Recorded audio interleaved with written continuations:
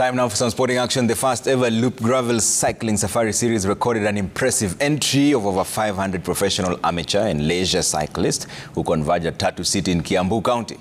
The top category of 120 kilometers distance was won by Team Amani, led by Jordan Schleck, Seth Hazikimana and Eric Muhosa. Schleck from Uganda timed 4 hours, 3 minutes and 27 seconds. Hakizimana finished second, almost a minute behind the winner.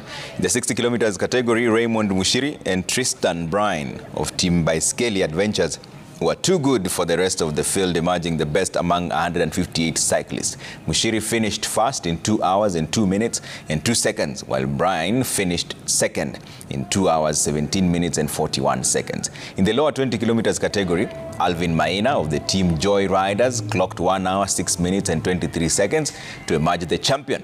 The event, which is organized by a Money project supported by Loop Digital Financial Services, aims to promote cycling as a sport and positioning.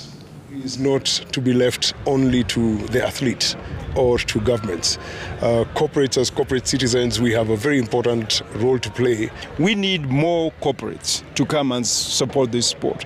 It's not a cheap sport. I mean, you hear some of the sectors we have talk about the carbon bikes and how much they cost. It's not cheap. And two is that we must take this sport, we must federate it to a lot more. Take it machinani, as we say in this country. 100%. And you need corporates to come on board. I love her energy. Buen.